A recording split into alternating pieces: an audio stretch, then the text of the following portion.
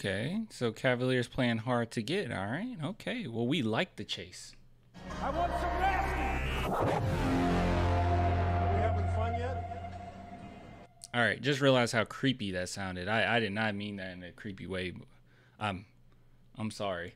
All right. So guys, we're going to take a look at this segment. So we have not watched, but listened to what they had to say about Hoops Hype, that is, had to say about Darius Garland trade. We did go over the Donovan Mitchell extension possibility, but it's some news that's coming out of Cleveland as far as how doable that actually is for Garland. Now, before we take a look at that really quick, all right, I bring this up all the time. Spurs Invasion, please go subscribe to Spurs Invasion. Link in the description or link right below this video.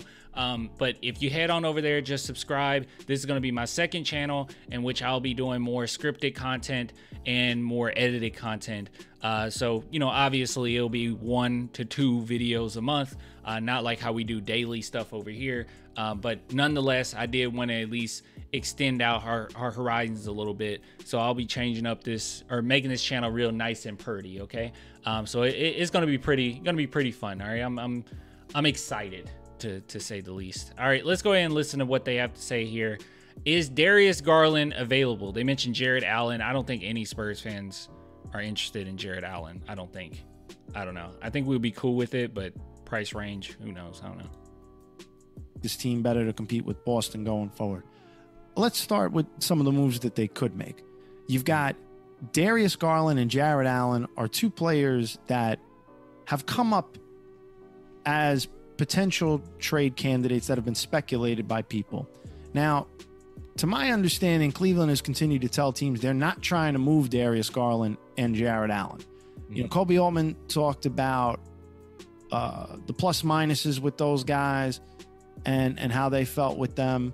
With Darius, they still think he's an all-star caliber guy. He's young. He's under contract for the next 4 years. It would really take a lot for them to move him. Jared Allen, to me, while I understand they want to keep him. So my initial hopes was that a lot of teams would devalue Darius Garland because of what happened with the playoffs. And it's been reported a lot that Donovan Mitchell, because of his extension, that Garland would be out the door. I don't think that there's a lot of beef between those two in particular or anything like that. But just as far as payment wise, they're going to choose one or the other, and it hasn't really panned out between those two. So I don't know how much I'm buying this. I do buy that they could potentially be telling people we're not that interested. You know, what are you willing to give up? You know, and rather than, you know, coming across as desperate or whatever. I think that's an interesting one as well, because with Jarrett, you've got a guy. Like, they got to figure out, is Evan Mobley going to be a 4 or a 5? Yeah. And ultimately, they have made Evan Mobley a franchise cornerstone, I would say above Jared Allen in the pecking order. Yeah. So it's all going to come down to that. You know, there's been Evan Mobley's really good. He should probably run 5. some chatter about whether or not Cleveland would have interest in Brandon Ingram, but I've gotten the sense from talking to league sources that Cleveland isn't enthralled with the idea of trading for him and then having to pay him a ton of money in a contract season. I'm quite confident that New Orleans would look at a guy like Darius Garland and value him if they were going to part with Ingram, but I'm not sure that it's a fit based on the intel I have there. So when you look at the trade market or not for Darius Garland and Jared Allen, what do you see going forward for them? That's a good question. San Antonio Spurs, we can give them a couple things. Some things come to mind for me. I think, Michael, they would have to be blown away to consider it on both fronts. And they've gotten offers in the past for Jared Allen specifically. Teams have been poking around Jarrett for the last couple of years, and there's been interest in Darius Garland. I think there are teams that make sense for Darius that Spurs. could use somebody like Darius. Spurs. San Antonio comes to mind, certainly. But if San Antonio is not going to give the Cavs either Wembanyama or Devin Vassell, then what are the Spurs going to offer the Cavs that the Cavs are willing to say yes to? Okay, the Cavs would be absolutely insane if they wanted either Wembanyama or Devin Vassell for Darius Garland. I am huge on Darius Garland. Do not get me wrong, okay? I am a fan of his, but I think that will be asinine for them to expect that. I think that's a bit much, right? I think, giving them, I guess it depends on how people view Keldon, man, but giving them Keldon, giving them Malachi Branham, and maybe a couple picks, I think that's doable, in my opinion. I think that that would be pretty nice. But no, dude, that would be crazy.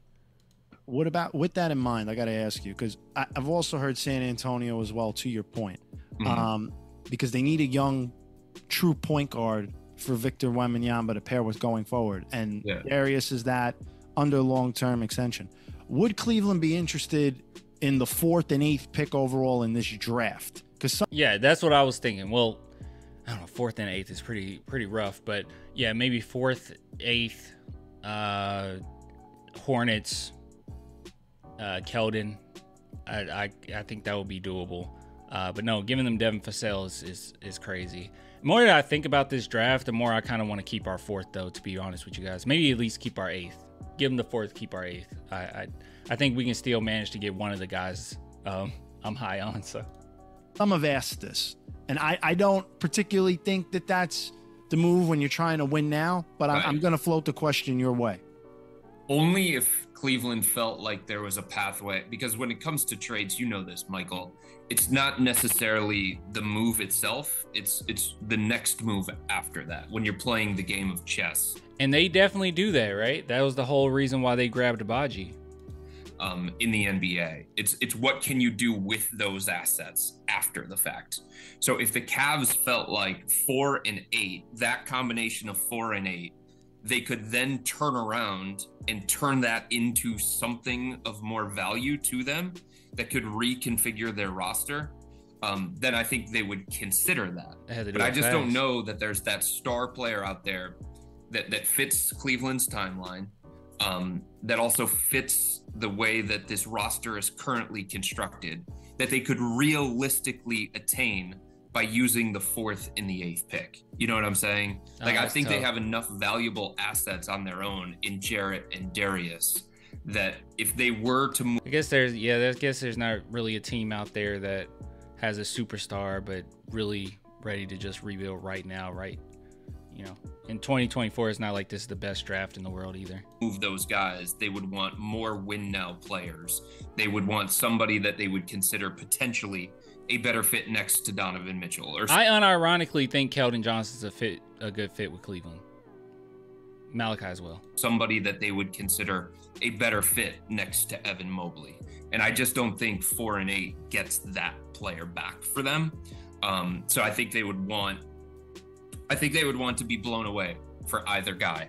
And the more and more I look at the landscape out there in the NBA, I just don't know that there's an offer out there that would, quote unquote, blow the Cavs away. And the other thing when it comes to Jarrett and Darius in particular, the Cavs didn't have the kind of season that they would classify as a failure. They were one of 8 teams that got to the conference semifinals. And it's not a situation where they're coming off an embarrassing playoff exit. Oh man, teams got to really stop doing that, right? Especially if you're in the East. It's a failure. You didn't accomplish anything by being the last 18. You just didn't. It's the East. You didn't do anything. I mean, I know the Atlanta Hawks when they went to the ECF, man, every single Atlanta Hawks fan is just sitting back saying, "See, we're good. We're great. We got this in the bag." And it's like, no, you don't. You're in the East. Stop it. Like last April against the Knicks, where it was clear that they had to make significant changes with the roster, and they needed to make enhancements with the roster. And they went out and they added a bunch of different guys in free agency. But like this kind of season that they're coming off of, this isn't one to overreact to. This isn't one to panic about. This was a pretty good step forward for the organization. A second straight playoff appearance and the first time advancing past the first round without LeBron James in more than 30 years. I guess it's more relevant only if a team is literally sitting back and content. But it seems Cleveland Cavaliers, I would be, look, guys, I'll be hard pressed to believe. I think we got all we could out of this. I'll be hard pressed to believe that they don't flirt with the idea of getting rid of Darius Garland, because they just don't gel that well together. And if Mitchell's about to get this extension, I don't really see what you're doing here. But if they're expecting a lot for Darius Garland, that's unfortunate. I don't know what'll come out of that, but what we do know is the San Antonio Spurs have been asking about him, and they're willing to put something on the table. Giving them the 4th and 8th, I do think that he's worth that. I don't think that that's crazy, especially in a draft that's not that great. But for me personally, I really care and value us getting a defensive wing first and foremost, even over a point guard, because I think that you will have more opportunities come 2025 to do that if you wanted to wait a little bit. But you can get both in this draft. That's fine. But I really want to grab either Cody Williams, Ron Holland, or Buzelis if we can, Castle. And I think that you could get one of those 4 guys if you at least kept your 8th. I think a few of them are going to fall. Ron Holland, his stock has fell quite a bit, so that's good news. Cody Williams' stock has went back up. And Buzelis has remained the same this entire time. So you're probably going to need that 4th. And Castle is just depending on who you talk to. We don't know where he's going to land. So, but okay, well, not good stuff. Usually I say good stuff, but that wasn't really good stuff. We'll see what comes out of it. But if they're going to make this decision, they're going to have to do it pretty quickly, right? They're going to package those 2 picks with something else. You got to do it pretty quick. But anyways, I'll get with you guys later. Till next time. Bye.